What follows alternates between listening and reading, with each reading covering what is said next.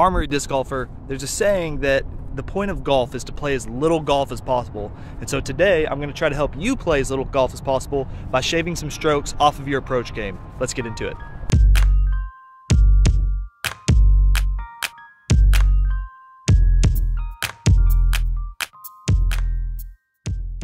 First tip to improve your approach game is to consider the speed of the disc that you're using. All other things being equal, a wide rim disc will have more flare than a shallower rim disc. So for example, a Rock 3, which has a 5403 flight rating, will have less flare than a Firebird, which has a 9403 flight rating. I'll show you what I mean. And which one of these is better for you? Well, it just depends on the hole.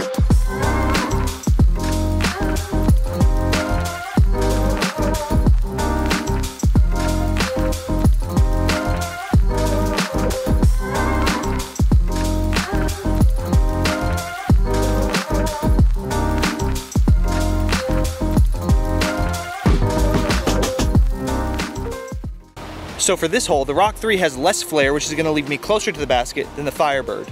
Now, if the situation is different, like I was saying, the Firebird may be the better call. You're just going to have to make that evaluation on a hole-by-hole basis.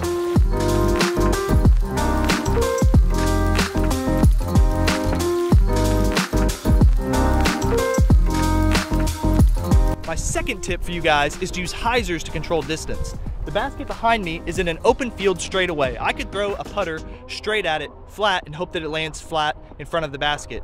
Or I could take an easier route and just throw a Hyzer out to the side and let it spike in to control distance that way. This is something you see professionals do all the time. Granted, a lot of times they do it from 400 feet, whereas I'm talking about doing it now from 150 to 200, but the same principle still applies.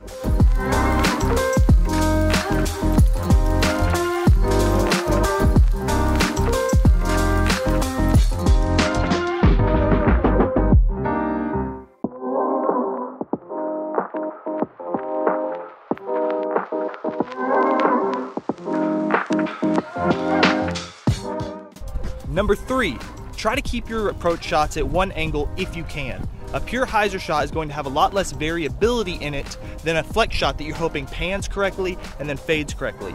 Reducing variables can reduce strokes on your game as well.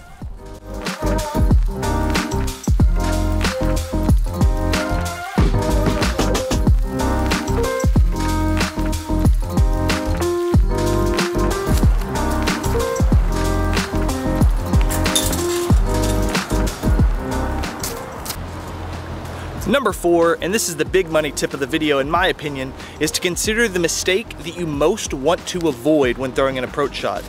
The basket behind me is perched just in front of a steep drop-off behind it that goes to an OB creek.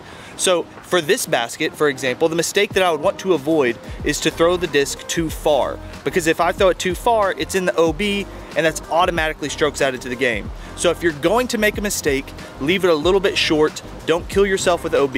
Same thing goes if there's rough on one side of the basket versus another. If there's OB short, you want to be sure to clear it and go long. If you have to have a 40-foot putt coming back at it, that's better than landing OB short.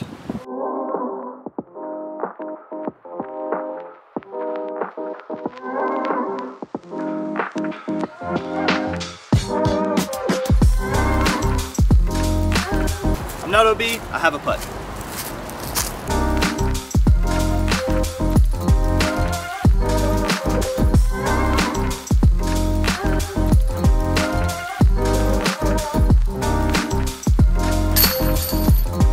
Number 5, and this goes along with my last point. When thinking about the mistake to avoid, think about what the wind is doing. I have a left to right here. I don't like headwind putts, so I want to finish the disc left of the basket if I can. That way I have a tailwind putt. Where you land your approach is going to affect where you have to putt from, so you need to consider it.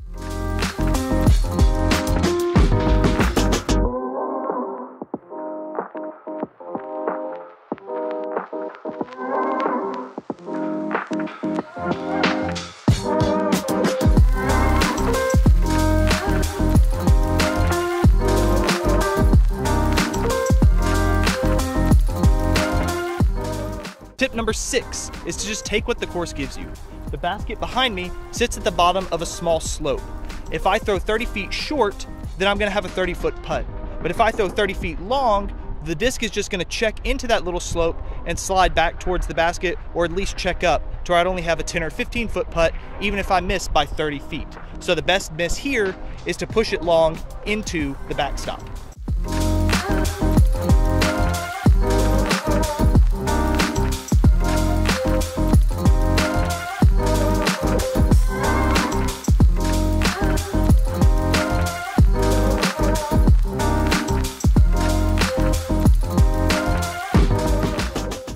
Number 7, you don't always have to be underneath the basket in order for it to be a good approach. Take, for example, this hole right here. There's thick woods on the right. The basket is down here just to the right of this telephone pole. And so what I want to do is to avoid going into the woods early. I can be 15 feet left, 20 feet left, still have a putt to look at it, but if I go in too early, then I'm just gonna have to pitch out and take a 4.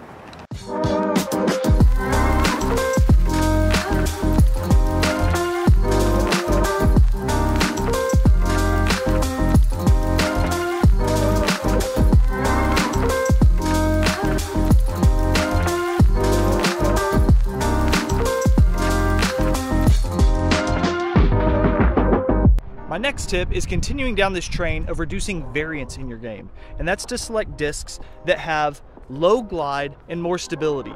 These discs are going to float past your target less, they're very predictable, they may not be best for maximum distance situation, but for approaching, there's a reason that people for years have gone to discs like the Zone or the Pig.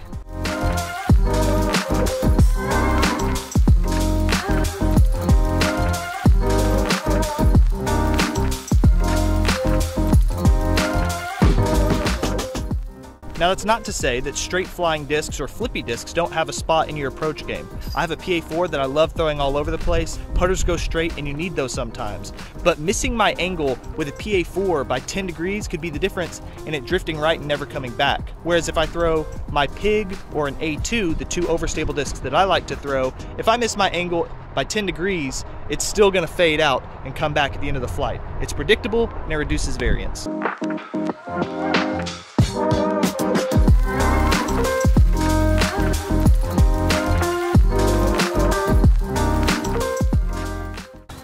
You can approach in a ton of different ways. You can make Firebirds S-curve and land perfectly flat.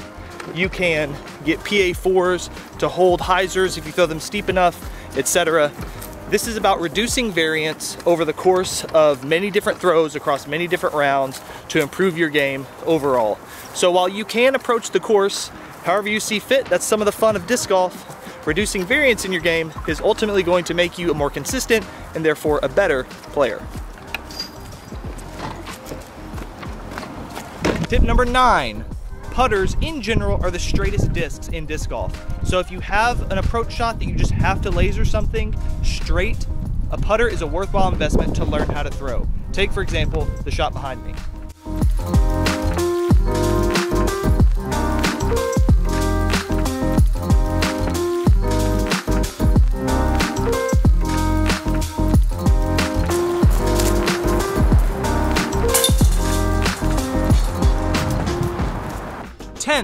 My final sort of bonus tip to you guys is to combine a lot of things that I've told you and just throw a Berg.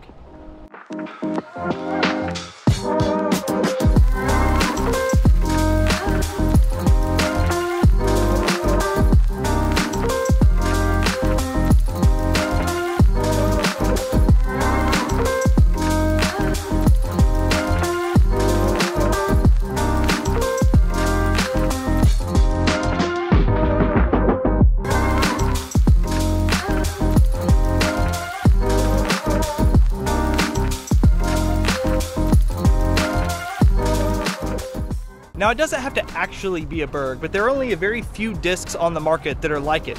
A low glide disc that has some torque resistance, it's not gonna turn over on you out of nowhere, it's not just gonna glide past the basket where you're aiming. The Berg, the Polecat, and a third disc that is really growing on me that I find myself throwing more and more is this Lone Star disc Armadillo. So give one of those a try. Hopefully one of those discs or one of these tips or many of them shave some strokes off of your approach game. Like, comment if I missed something or if you would like to add something to the discussion, and subscribe because we've got more videos heading your way. Thank you for watching. We'll see you in the next one, and until then, fight the good fight.